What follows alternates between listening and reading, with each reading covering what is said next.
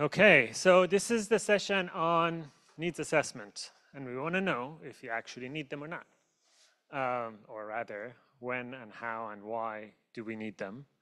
A lot of credit goes to Stephanie, the lead of our um, assessment, measurement, and evidence working group, or the AIM working group. So we'll hopefully have an engaging session for you. I will just start by just explaining why we are having this session on needs assessment. Of course, the term needs assessment itself is problematic. So we'll talk, hopefully at some point, talk about that. For lack of a better term, we're using needs assessment. So we want to make sure that evidence and data are in our disposal to be able to do our work better, both for programming, so we can have better informed, evidence-informed programs, but also for advocacy and fundraising, right? So sometimes, if you want to include child protection issues in a policy document, they'll ask you where the evidence is. Give me the evidence and I'll include it. If you're asking for funding from a donor, they'll say, where's the evidence that child protection issues are actually there? So for us to be able to do our work, basically, we need data. Now, the big question is where this data comes from. Is it from existing data that you have to analyze? Or is it from new data that you have to collect? Or is it a mix of both? So we'll start this discussion in group work, and we hope that you guys help us look at some of the challenges you're facing, both in terms of not having enough data, or sometimes having too much data, and then from there decide hopefully where we want to go as a sector to be able to have better data to do what I mentioned before.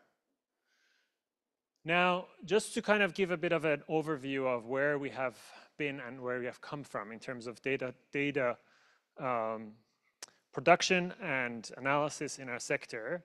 So until about 15, 20 years ago, the data work in our sector has been very limited and very ad hoc. It has been agencies that were doing their own thing. Many agencies in the 2000s, maybe in the 90s, but mostly the 2000s, started developing their own tools to collect data in a more systematic way.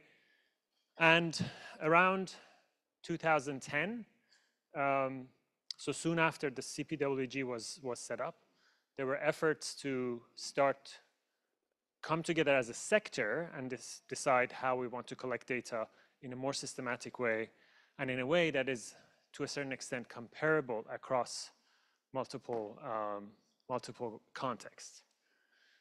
Now, who knows what the first kind of interagency tool that our sector was using was developed? When was it and what was it?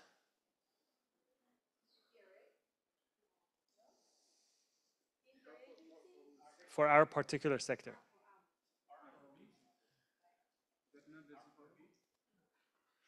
It's the CPRA that was produced in 2010-11. And then from there, we started seeing a lot more coming. There are multiple tools attached to the CPRA. Some were for contexts where you need faster data collection. Some were for contexts where you have a very small kind of area that you need to collect data. And from there, we also made a lot of attempts to start incorporating child protection into other larger kind of assessment frameworks. So can someone say what the CPRA stands for? Child Protection Rapid Assessment. Now, if you go to those little, so MIRA, who knows what MIRA is?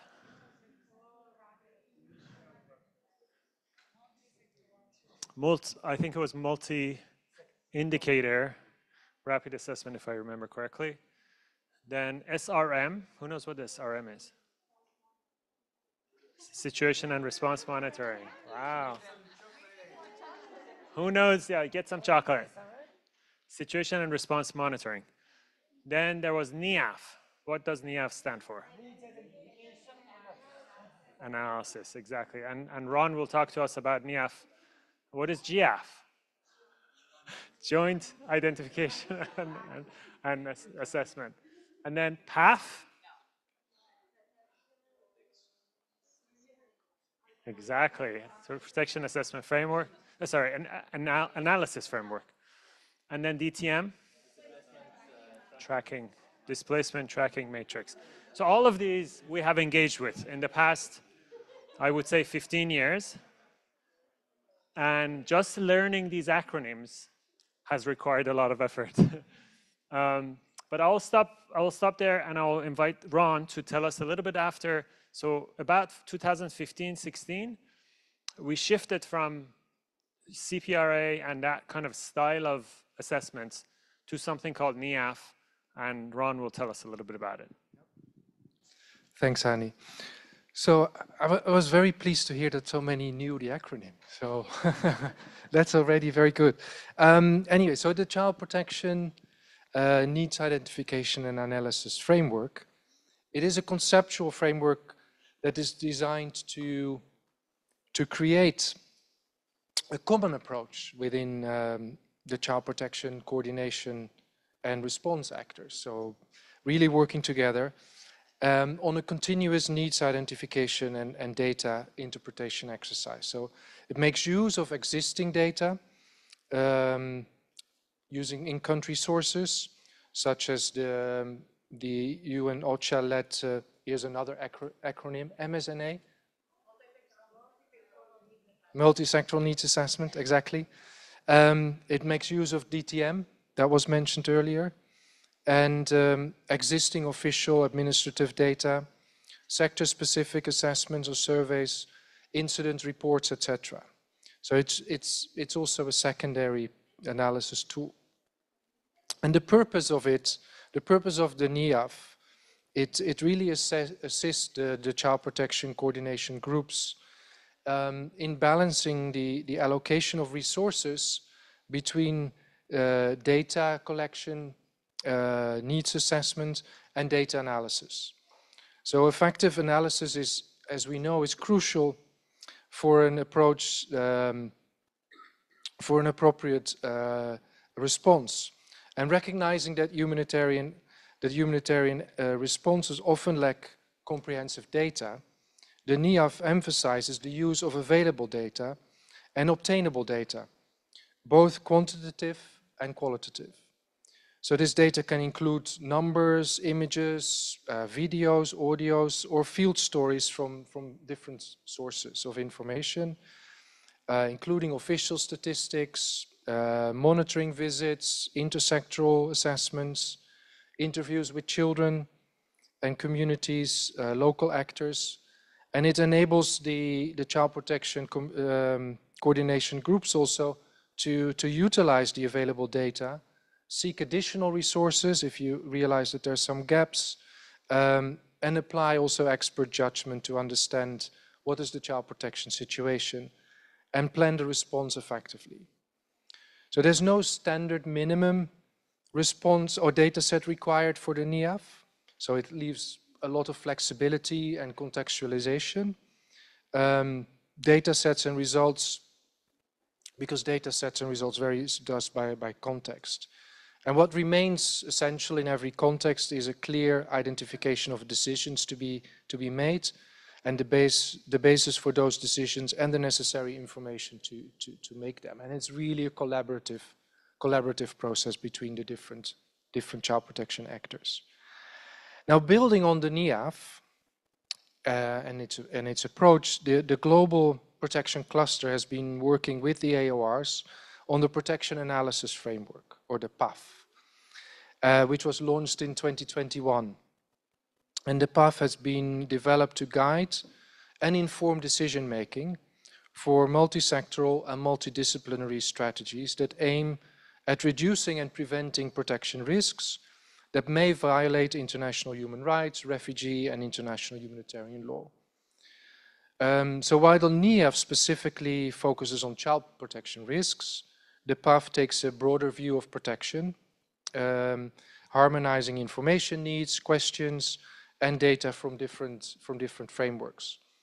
Thus, the NIAF informs the path with child protection specific indicators and guiding questions alongside other indicators from other areas of responsibility. So gender-based violence, mine action, and HLP. Now, the Global Protection Cluster and the AORs are currently developing a common methodology to streamline protection analysis and planning products and processes using the protection analysis framework. And this new approach, this new methodology, aims to anticipate key steps of humanitarian needs overviews, or HNOs, and humanitarian response plans, or HRPs, using the products from the joint analysis, like the protection analysis updates that are being undertaken regularly, to inform the HNOs and the HRPs. And this joint analysis conducted throughout the year will therefore support strategic planning without adding any extra burdens on protection and AOR members.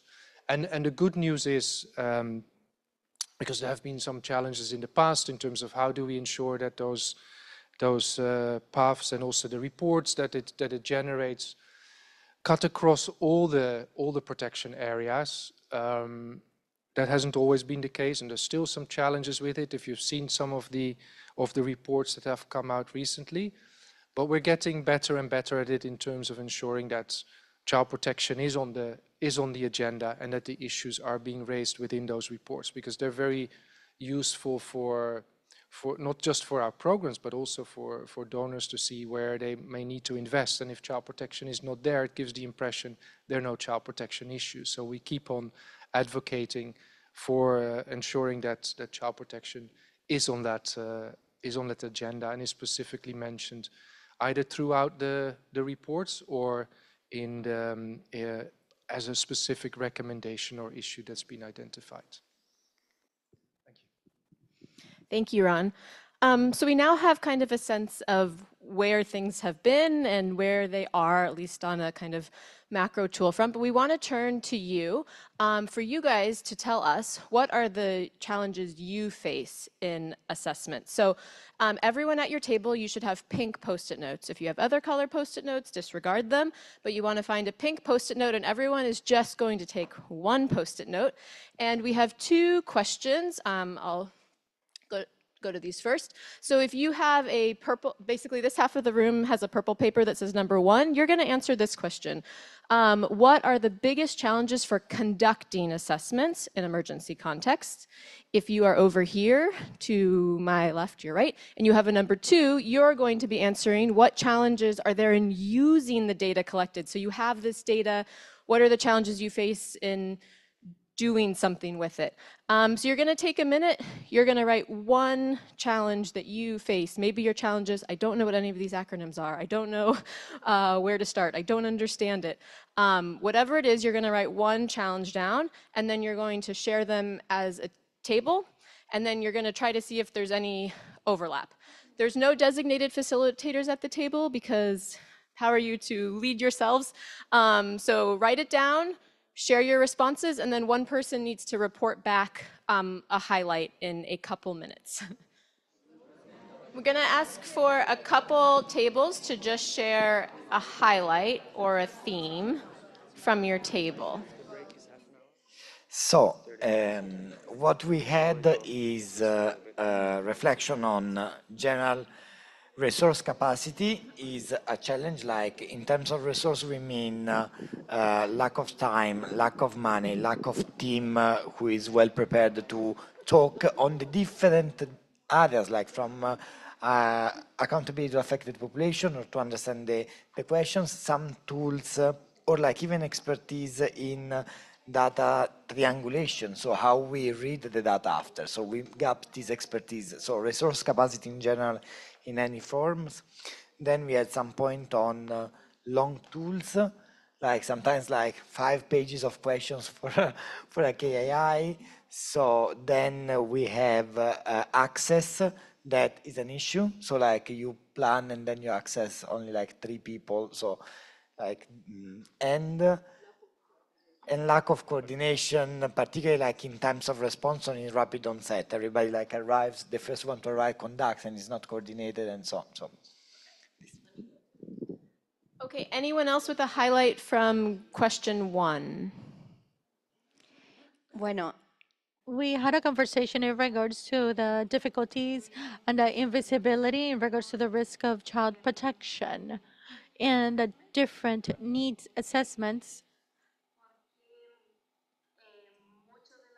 And this is because many of the situations are reported like 0 cases, and this does not bring visibility to some of the situations that might be happening, that difficulty of coordination with the different sectors, not only for the application of the assessments themselves, but also being able to share the data and the findings after they have been applied and to bring a certain level of visibility to these results. And also, when we talk about the different questions and tools in regards to multi-sectorial approach, but there's a difficulty in regards to bringing visibility to protection issues. We have an eager one back here. Okay, if we could have a quick highlight of a common challenge you guys discussed in the challenge of using the data collected. Yep, back in the back. Para complementar el punto 1. If I wanted to add actually for point 1, okay. We had a conversation in regards to the importance, specifically when we are unaware of the existing tools. Somebody did mention it, right? It's ensuring that everyone understands the same, acronyms and everything. But in an emergency, when you need to have rapid teams, you don't have enough time to do that. So I guess we need to ensure that level of comprehension in the same playing field. Information also that of secondary sources that might not be as accessible in specific territories right at the moment of the emergency. Human mobility dynamics, right? It's a challenge now, specifically because sometimes the tools do not facilitate gathering the information that could be then used to support the decision-making process and also moving ahead and ensuring that we're consistent in what we do, meaning that sometimes the data is not reliable because of all these aspects. And it's important to have teams that are professional, that are technical, that can support us in these processes, but that are well prepared for rapid response to be able to provide that assessment in the time and the required opportunity to do it. Okay, well, I feel like you just said everything that else that needed to be said.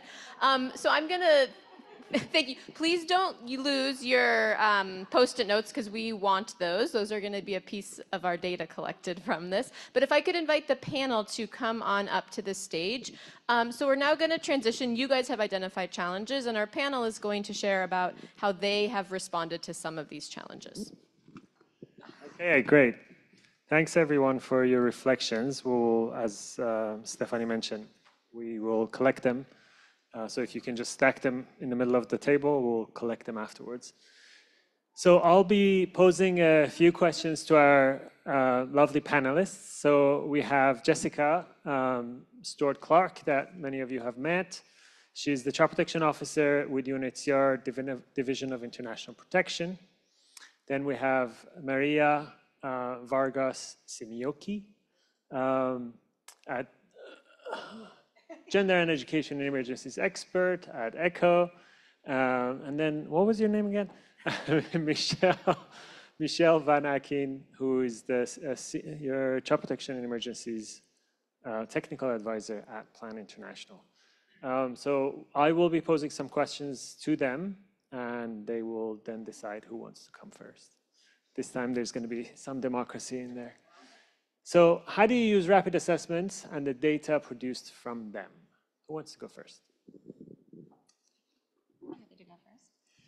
So within my role with Plan as a technical advisor, I think this is the first time you found out what my actual job title is.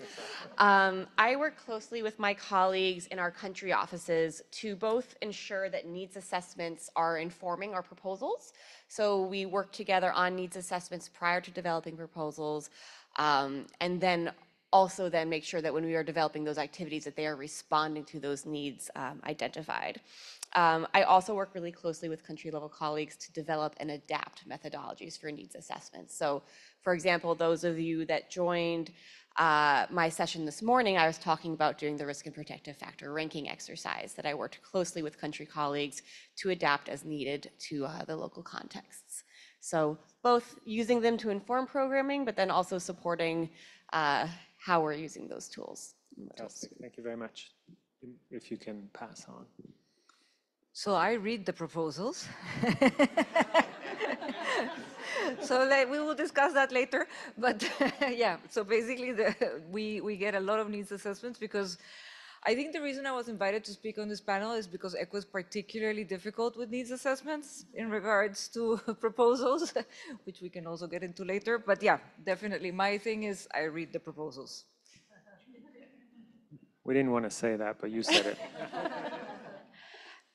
Personally, I don't love a rapid assessment. I don't really love them because there are such a proliferation of endless assessments everywhere. So in terms of how do I use them, I don't in my current role, but only because I'm not in the field. But my interest is more in how the data that is produced from these assessments, and not just rapid assessments, but everything assessed, about how that's used. And just on that is what we realize, it's not being used very well. We're not using the sheer volume of information that we collect in all these assessments. Great, thank you. So maybe you keep the mic and I'll ask the second question. So what is one challenge that you commonly notice in data collection or analysis? I think you kind of answered it, but. Yeah, I mean, I think, not to sound like a broken record, but the issue really is that we have a whopping amount of data that is sitting in a lot of dusty corners of our shared drives and laptops and notebooks and wherever it is. And we don't capitalize upon that data. So not only do we drive ourselves mad by going and rushing to do assessments and a new assessment, and now we have this ECHO proposal, so we're gonna have to do a new assessment and like all this kind of stuff, constantly reinventing, reassessing, doing everything in a mad rush, when actually we could take more time to be more thoughtful and more intentional about what is the information we don't have. What do we not know? Who have we not spoken to? Who is not visible in this data? Because often the people with the loudest voices are not the most vulnerable. We don't hear about the people who may have hidden needs or more specificities because we're in such a rush, quite frankly. So I think the challenge that I really want to highlight is around not finding and not making. We actually need to take the time. And we do need to push back at requests for new assessments and new information and really take time to actually look at what we do know and figure out what we don't. And then let's focus on that. Because also we are boring the refugees, asylum seekers, and other populations to tears by going in and asking everyone to tell us the worst thing that has ever happened over and over and over again. Gosh, I really could go on, couldn't I? Great, please, Maria. You want to answer first? Oh, sure, I'm happy to. I mean, I think basically we're in violent agreement on that point. Which I had a feeling that we would be. Our assessments can lack a clear scope or objective. We are, either relying on needs assessments that are outdated, or we're rushing to put together needs assessments in response to a proposal. And it means we're not necessarily taking the time to do a desk review, to consider what's the data we already have, what have we already learned, what are we aware of, and what do we actually need to know. But what I actually had 3 challenges that I was going to go through. But for the sake of time, and also not to repeat some of the discussions we've already had, I kind of wanted to pick up on what you were saying about not actually talking to the quieter voices. We're not always engaging children and adolescents meaningfully in our assessments. Yes, we strive to include them in focus group discussions. We strive to do community mappings. We strive to work with them. but are we actually including them in the design and planning of an assessment? Are we actually co-leading assessments with adolescents? And are we actually then involving them in the analyzing, I would say the analyzation of needs, a new word, be in the next Webster's dictionary, but in the analysis of needs, and then in the design of programming that is meant to be targeting them. What we have seen is that adolescents aren't always systematically included in HRPs, in HNOs. They're not included in our planning. And so there is a serious gap and a challenge there in terms of how are we doing this? And I think that it's done with the best intentions. We don't necessarily know or feel confident meaningfully engaging with children and adolescents always. I think there's a hesitancy there. We're afraid to do additional harm. But that also means that we're therefore actually not including the people most impacted by our program and who we're most seeking to work with in gathering the data that is about them. So I'd say that is a huge challenge that we face. Great. Thank you very much. Now, from a donor now. who always asks for assessments, what is your reflection?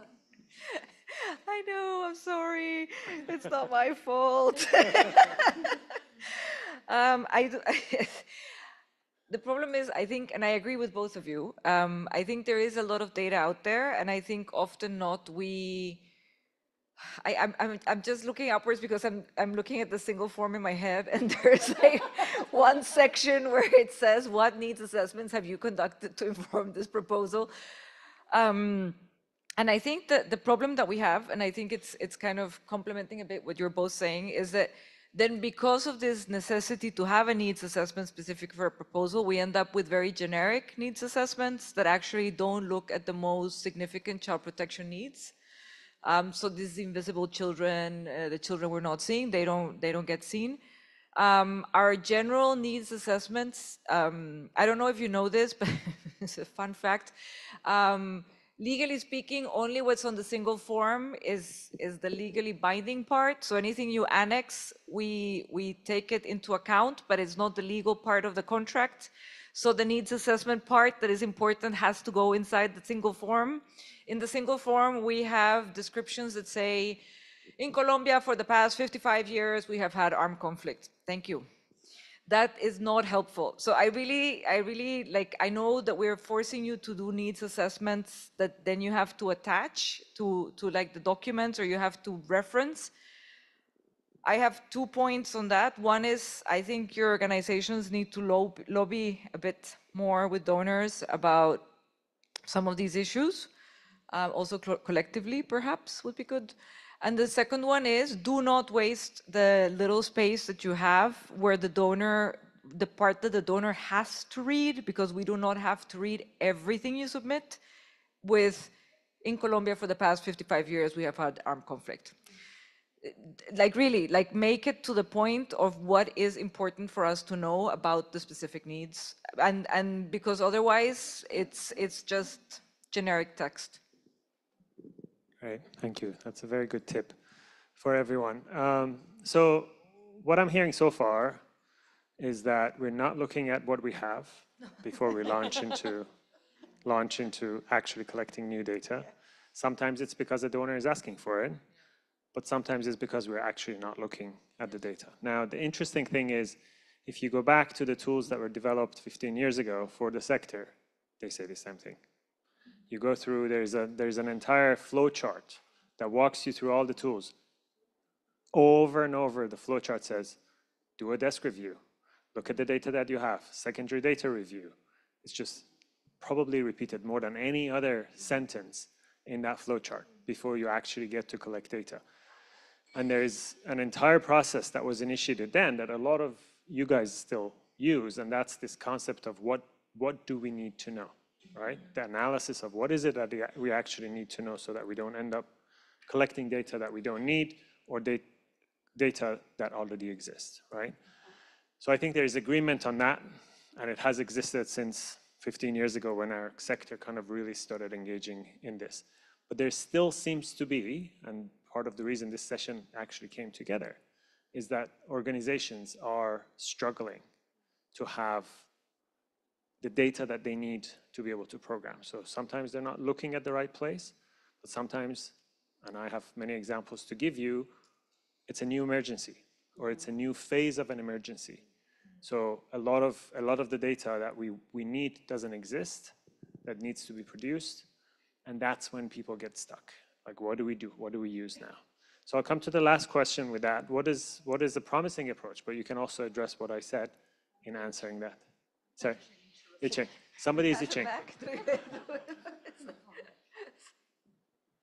Honey, I think this is something that I think that's why I was so excited about this. We have so much data on child protection risks. We also really, we know what will happen in emergencies. This is not to abandon a contextualized, a nuanced understanding of the context or what is really happening on the ground. That you do need, and you must, and you will. But in the midst of a rapid onset emergency, having the partners like sprinting around, everybody and their cousin doing needs assessments and rapid assessments, because everyone is trying to get the information. It's impossible to coordinate at that point. You don't even know who's on the ground. You don't even know who's going to stick around. You're being told by your donor, and I say this as well, self-reflexively as UNHCR donor and service provider, right? Like, we do the same thing, just saying. So we are saying, no, you know what's going on in this context, you want to know. But we have data on highly predictable risks for forcibly displaced children. We know what the risks are. And of course, it's a generalization, and there might be things that are very specific to this context, but we don't necessarily need a brand spanking new assessment to put this together in the midst of a rapid onset. We can capitalize on what we do know and then say, hang on, these are the things we don't know. Let's focus on that. So, okay, in the next 2 weeks, we just need to know this specific thing about this area or this group of people. How can we do that together? But I think we are almost like comfortable in the chaos of it, of the assessmentsness. We are like comfortable in that chaos because we know it. And because as child protection practitioners, we are so used to like rising to the challenge and like, whatever the size of the tank is, we'll grow to it. So when we're told to do a rapid assessment with all these partners across 8 locations in the next 24 hours, you don't have many child protection partners saying, that's insane. No. Everyone says, yes, okay, hang on, send the teams out, pull them from case management, pull them from the child-friendly spaces, and send them out to do this multi-sectoral needs assessment. And I think we need to stick up for ourselves a bit and actually say, no, hang on, can I give you the data that we have? For example, shameless punting, from the UNHCR Child Protection Data Analysis. Any one of you could pull from that data to say to UNHCR, we don't need to do a needs assessment at this moment. We can tell you from your data analysis that you published, here are the predictable risks for forcibly displaced and stateless children. And this is what we're operating on as a presumption as we enter this emergency. And then we will collect more nuanced contextual data. So I'm going to play devil's advocate, and I'll invite everyone else to. So I think as a vision, what you're painting, I couldn't agree with it more. That it should not be an automatic reflex of collecting data. Now, I can bring many examples of donors, policymakers who have refused to include children or child protection issues in their funding, in their very impactful advocacy or policy documents, because we can't give them the data, right? So how do we deal with that reality of our sector being chronically underfunded? And some donors will tell you, you don't present to us what we need to be able to do. Compared to nutrition, immediately goes into an assessment, right? Produces data, puts it out there. It's a much easier job for nutrition than it is for us. So how do we deal with that? I'm hearing you, honey. I hear you. I hear both of you because I agree. One of the key challenges A little bit, a little bit. But one of the key challenges that we did here was that we have all this data, but we're not doing the desk review. And so what Jessica is proposing is a solution to that part. We have so much data, let's use it, let's analyze that to inform immediate needs, which will then let us know what are our gaps, what are we missing, and what did I mention as one of our gaps and our challenges? Engaging adolescents. And so actually, Plan has been doing a lot of work at looking at how do we involve adolescents in our needs assessments, in planning and designing programming. So I'm going to now do some shameless pumping. I learned from the best. Plan's adolescent programming toolkit has a wealth of resources that support engaging adolescents in assessments, in designing program, and even challenges, addresses our lack of scope and objectives. The toolkit offers an analytical framework, Hani, tailored to what we need to know. What is the information we're missing? So in a sudden onset emergency, what do we immediately need to know? And it also specifically focuses on adolescents. And it includes tools that are tailored to be able to be used with and by adolescents. And it has a very, very strong focus on adolescent girls as a key at-risk group. It's really intentional about empowering adolescents and girls and places them at the center of the assessment process through tools specifically designed for them. And where appropriate and possible, we actually have adolescent girls lead the assessment process and lead the design process for programming. So we've actually used this. I'm going to skim through some of my examples for the sake of time and being mindful of everyone. But we use the toolkit for needs assessments in 10 countries. And each time it has resulted in better visibility of adolescents who are an otherwise regularly overlooked and invisible segment of the affected population. And we received good feedback from the adolescents and the girls themselves and from their families about the importance of consulting directly with them. For some of the adolescent girls we worked with, this was the first time they had actually been directly consulted in programming that impacts them. They had never participated in a humanitarian action previously at the community level. And it just shows what is possible if we proactively engage adolescents in assessing and analyzing needs and designing responses, because they also supported the design of multi-sectoral programs that responded to their needs and allowed them to have a voice. So yeah, I completely agree. We have a lot of data. There is still a need to collect new data. The context we work in change rapidly, but we need to be more targeted and more strategic in how we're doing that. There we have it. We have the answer. Maria, help us wrap this segment up because we have another exercise to do. So I was going to say something else, so now I have reconsidered my response. No, I want to draw just a link to GBV.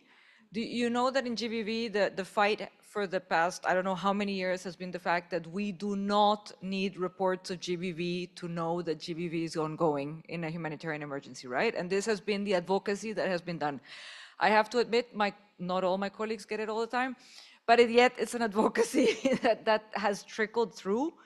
And I think this has helped this kind of notion. So you don't ask for a GBV assessment. You assume there is GBV ongoing and we will do service provision, whether it's health, whether it's case management, whether it's, the basic kind of GBV service provision. I think you need to reconsider a little bit, going back to what you're saying. What are the predicted top three things which you are 99% likely to see, and start educating on that? And say, okay, in a humanitarian crisis of this nature, we are likely to see this, this, and this. We will get the data to you, but right now we're going to start programming first. So tying it a little bit on that whole no regrets policy that the UN has been pushing for the past few years.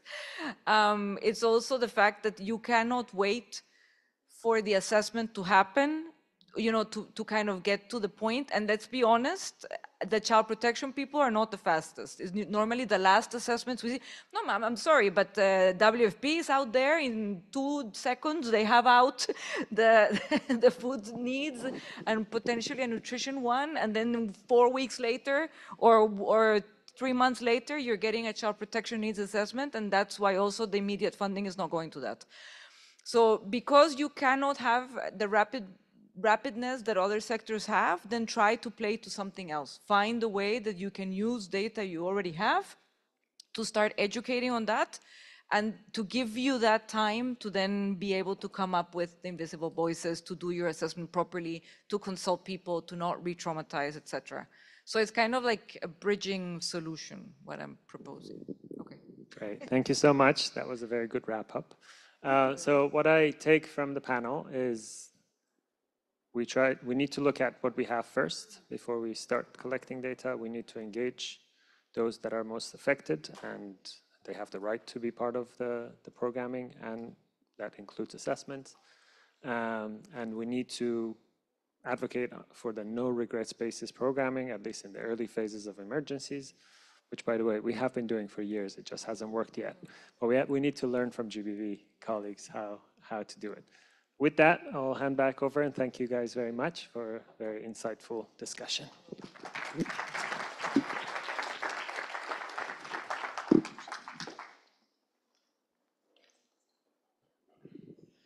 Okay, so I was told I was supposed to stand in the middle. We started with challenges. We've now heard from our panelists about some of the ways they're doing, kind of addressing those.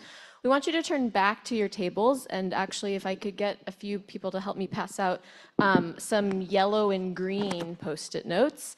If someone could help pass these around. So you're going to take these ones, and we'd like you to, again, on your table, write down what do you need to help, or what do you think the field needs to help move us forward to address the challenges that were raised here. What would be helpful if you think about in 2 years' time that we're back, what would help the field move forward in conducting assessments or not conducting assessments, but having robust data to inform programs or to make needs. So we want you to identify what is it that is needed? What is it that is that would help move things forward?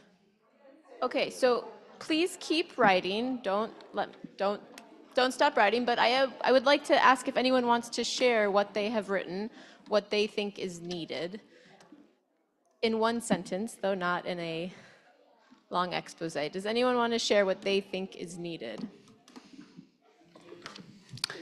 I think building on what has been discussed just now, maybe what we need is not new tools or new assessment. It's more broader global analysis of what in this kind of context we need is happening, and we know it's happening.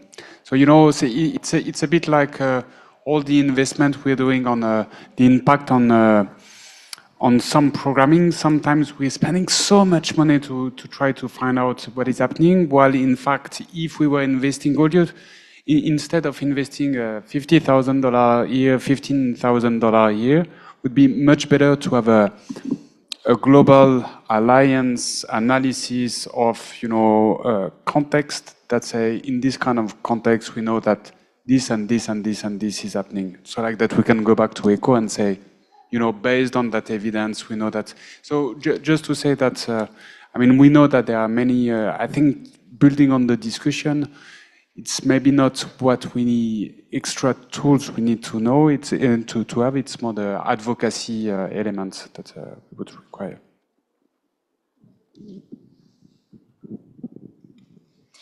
Yeah, thank you very much. The same way, it's funny because 2 days ago I was talking to a donor and I was talking about risk, and they say we don't fund prevention, but it's just child protection risk. So it's basically our job, but they still think it's prevention and not life saving. So I think there's definitely some more push for centrality of child protection that we need to do in every single program. That's definitely something where we need to work jointly. And also have a strong education of donors, but also other sectors And for working in integration as an integrated programming, I think there's a lot of work that we need to do there, and have also be open to other sector and see there. Also, just not focus within ourselves, but look also at others and how we can be beneficial to other sectors. I mean, I'm not sure it entirely answers the questions, but following up on what Jan was saying is, I think we have a lot of data out there already, and I think there's for me, the word needs assessment is a little bit limiting because it's very specific to a moment in time and the needs in that moment in time. But I think we collect data regularly. We don't necessarily analyze it. So kind of tooting my own horn, but the CPIMS research where, in the CPIMS, we have over 1 million cases. Now we're only looking at 90,000, but that gives us that gives us, how do you say, a huge argument or a huge, kind of positioning on what, children who are receiving case management, what their risks are and so on. And so I think in general that, but all the other IM systems that exist, being able to use them regularly and not just when there's a rapid onset, but regularly, and being able to use that data, which then could inform a rapid onset in a specific location or just general research, I think would be a possible way forward.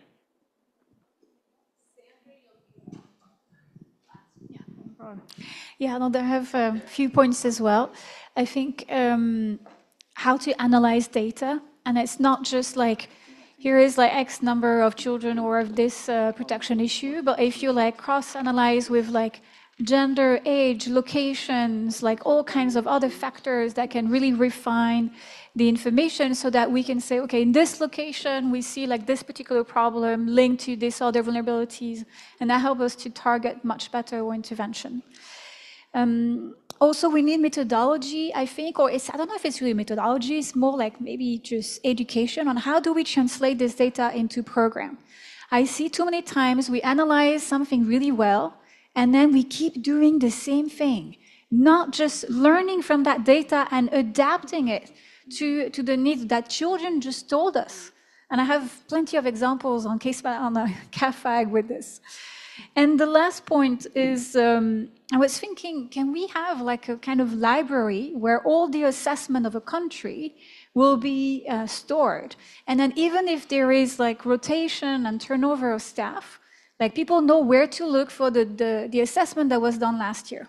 I was in a situation just recently of explaining to a country team from UNICEF, like the training and all the needs assessment that was done last year on CAFAG, and then sending them all the tools and everything. And she was like, oh, wow, amazing.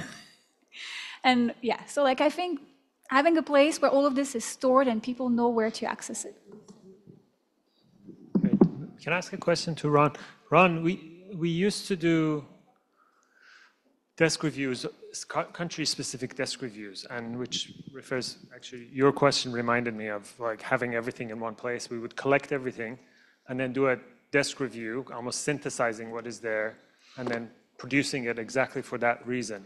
I don't know if it's still ongoing, or is it now under the NIAF framework? Or? Yeah, no, we're not doing that anymore, but it fits under the NIAF framework.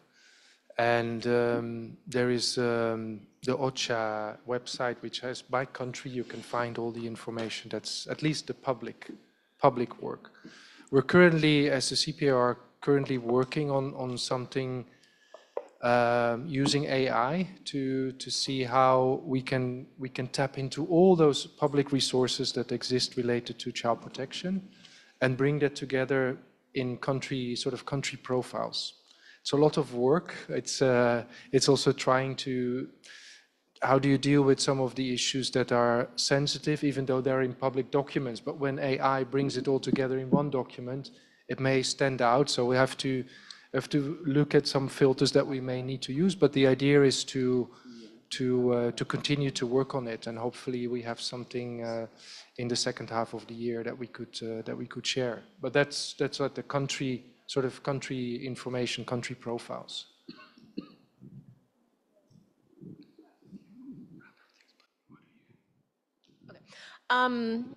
Thank you, everyone. Before Hani concludes with some things, I want to highlight a few things. Can you click to the end? So first of all, there is chocolate on your table, and if you haven't eaten it, please do, because I'm not bringing it home with me. So the members of the AME working group, I should have probably started with that. I'm Stephanie. I help co-lead the AME working group. I'm from UNICEF and Achenti. So the members of our group started compiling resources that they have found helpful. It's probably not in good form of me to lead the AME group and just say this is just like a compiled list of member resources. There's not like a methodology to how this was compiled. That was the methodology that people said, I found this helpful, and so it was on the list. You'll notice that you don't know what the hyperlink is. It's somewhat intentional, but if you use this QR code and sign up for our mailing list, or you have written your email downstairs, we will send you the list. If you have a resource that you have found helpful, we will add it to the list, kind of just to, if there's information out there, we want to help share it, even if it is in a simple document, if that would just help you know to have some things. So if you have a resource, send it to us, we'll put it on the list. If you want an electronic copy of this, sign up for our mailing list. Great, thank you. Just, I wanted to make one kind of methodological observation for those of you who do have research background. We have to be careful not to, while completely agree that we have to analyze administrative data, which CPIMS, for example, falls into that category of administrative data, which is based on individual cases, we should not confuse that with population level data. Population level data gives us a different kind of view of the issues, and the depth that CPIMS data, for example, can give us is huge, and we are not taking advantage of it. But in terms of the breadth and in terms of the issues that are, for those that fall outside of actually, a lot of the time, the most vulnerable do not get captured in a lot of the administrative type of data. So I think we got quite a bit of input from all of you guys, so it's up to us to kind of bring it all together. Yeah, and you can help us bring that together. So if you could take your sticky notes that you had, and as you leave, there are 3 flip charts in the back. One is training and technical assistance, one is tools and resources, one is other. If you could categorize where you think your challenges fall or where you think your tools fall, to the best of your ability. If you don't want to do that and you want to leave your stickies on the table, I will do it for you. But if you don't have great handwriting, if you could stick them to where you think they should go, this will help us kind of make sense of what was said here and what we could do as an AME working group to help support you in doing your rapid or needs assessment or data analysis or secondary data review. It is time now for a coffee break. So, and then the next session is at 3:30. So put your stickies in the best category you think they should go, take chocolate on your way out, and sign up for our mailing list if you want to get a copy of the resource list.